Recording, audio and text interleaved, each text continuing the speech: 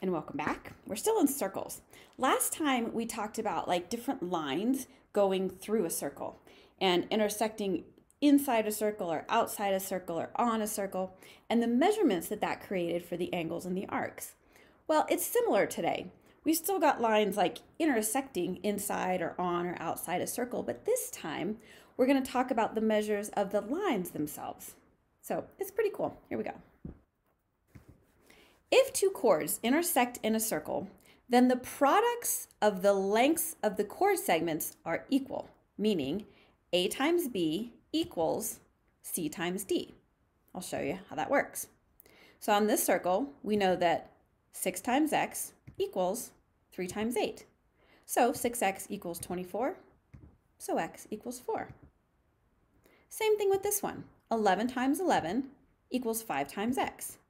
121 equals 5x, and x equals 24.2.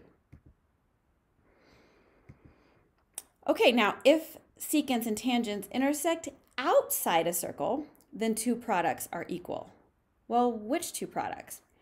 Hold that thought for just a second and let me show you something. AC, this is called a secant segment, okay? AD is called an external secant segment.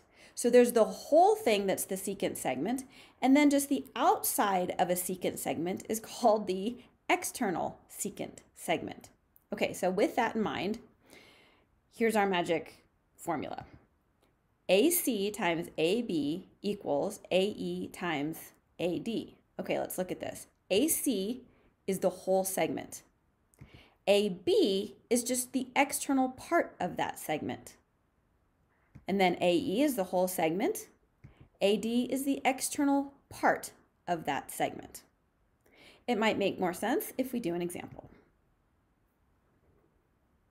Okay, so we need to find x. So we're going to take the whole segment, 5 plus x, times the external part, x.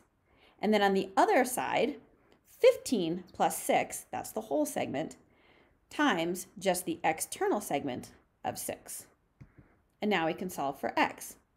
X squared plus 5x equals 126. Now we're going to subtract 126 from both sides to get a quadratic. Now remember back from Algebra 1 how to factor these?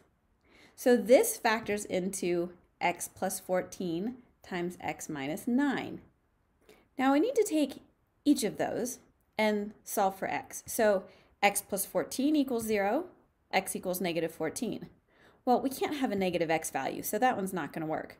What about the other one? X minus 9 equals 0, so x equals 9. Okay, that works. So in this situation, x equals 9.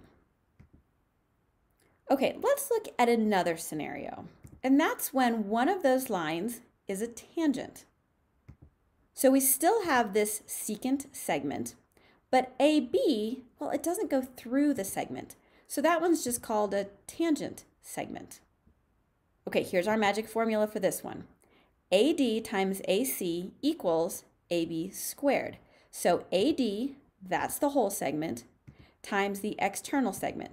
That's just like the one we did before. But the other one, we just take the tangent segment and multiply it by itself.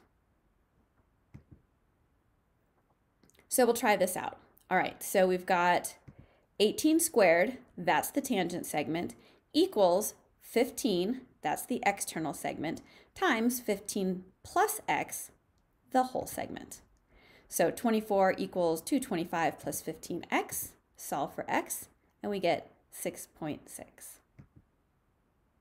So now when we've got secants and tangents intercepting circles, not only can we find the angle measures and the arc measures, we can also find the measures of the chords, tangents, and segments themselves. Thanks for being here.